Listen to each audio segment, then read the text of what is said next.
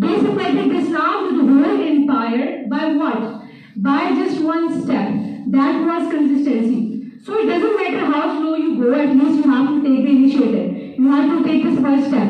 And as this project is new, we all here are very determined and devoted that we will deliver the project in the same way in our Marakazes, in our schools, as we have learned here. And Sir Iqbal, who is the master trainer who has trained us so well, I think we are feeling very privileged and fruitful that this project, he has gained the concept very clear to us.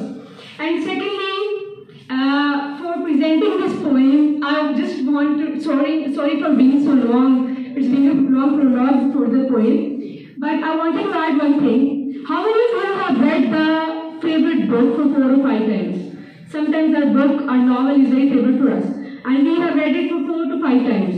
So we don't remember the exact sentence of words in that page, but many of us have remembered the lyrics of the same, our favorite song.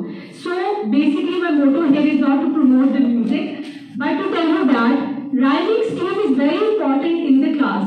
As this project is new, so basically we should try that being a student of class 1 or grade 1, we can introduce this step that we can remind our students with a little rhyming scheme or make them learn the simple English sentences, so it will be very fruitful for us.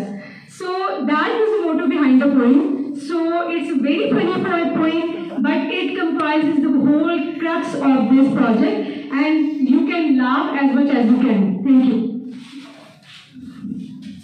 Okay, so EaSTE project.